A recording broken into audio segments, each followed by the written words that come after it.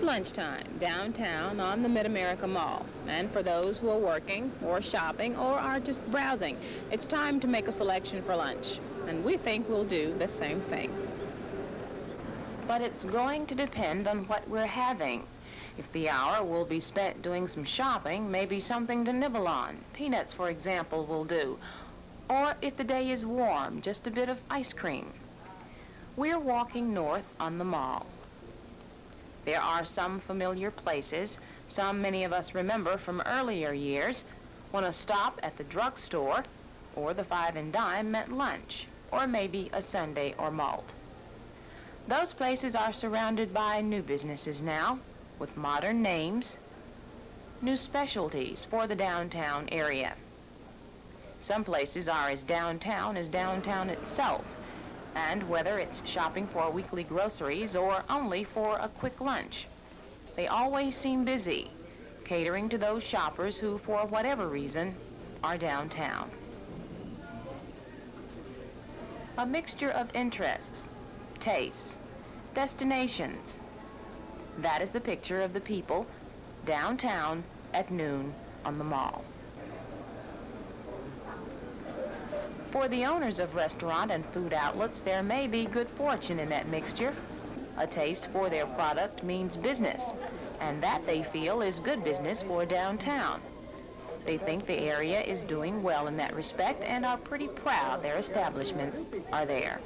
I think the future is not in big money spending. The $6 or $7 or $8 million it took to put the mall here in the first place was needed. That was the impetus for the government, okay? Now it's up to the private person to make use of the people that the government put here for us.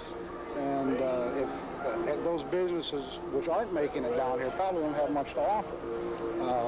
Complaints are maybe about construction. They're fixing it up. If I'd have designed it, I maybe would have done it different. But as opposed to not having a mall, it's fantastic. Like John Bottenfield, who opened his Oblio's food establishment around the same time the mall was taking shape, Erica Seipel and Maddie Smythe are also members of the newer breed of restaurant owners in the downtown area. Erica's on Second offers both German and American fare and enjoys a heavy noontime crowd. Usually it is, and it usually is heavy from about, what, 11:30 to about 1 o'clock, and then it slacks off. I see you draw from other areas of town, not only downtown as well. People are coming in from... Oh, really? People who go shopping downtown usually combine the lunch eating with the shopping, or if they have to come down to the federal offices or anything like that, then they come in here for lunch. If people come from Germantown for lunch. Yeah. In their 2 years, there has been no change in their personnel. Basically, nothing has changed, and they say they'll stay. That's why we came downtown, because we were impressed with downtown all along, and we knew we would come back. Have you seen a growth in eating places around here?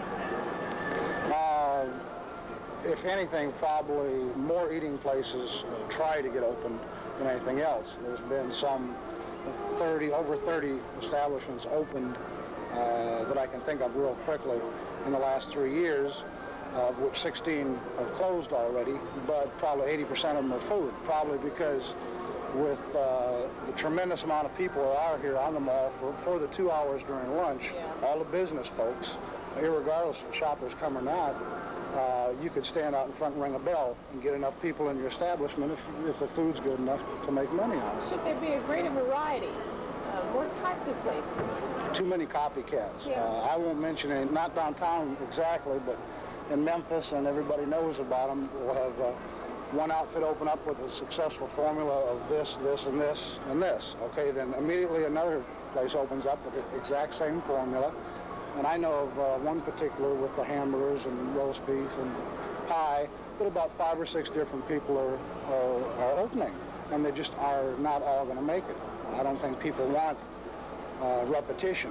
They want to come and get something different. And if anything will help downtown, it's somebody with something a little bit different that they can't get anywhere else. Yeah. Not that they copied from somewhere else. Yeah. Your idea for this all-American type hot dog place? Was that an original, your idea? Yeah, I thought of it when the mall was under construction, and I watched the peanut store here and the ice cream store, and I sat there and with just a little list, I guess you'd call it a marketing study, but I just sat there with a pencil and a piece of paper, and 20 people went in a 10-minute period, and 20 people came out, and if they each, bought 50 or 75 cents worth, and during the same time the people were going in and out, 15 people would walk away because they couldn't get served. So all I had to do, again, without copying or peanuts or ice cream, was come up with something else.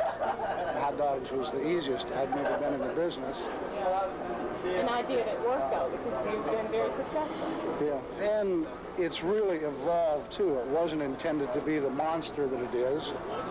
It's no secret that the prices are almost double what they were 3 years ago, but just because of, to serve somebody fast, you can't skimp and serve somebody fast. You just have to go like this, and the hot dog evolved into the monster that it is, and I just adjusted the price up with it, and nobody, if anything, people still say, it's a good deal, or how do you do it? So which makes me think maybe I should raise a little bit more.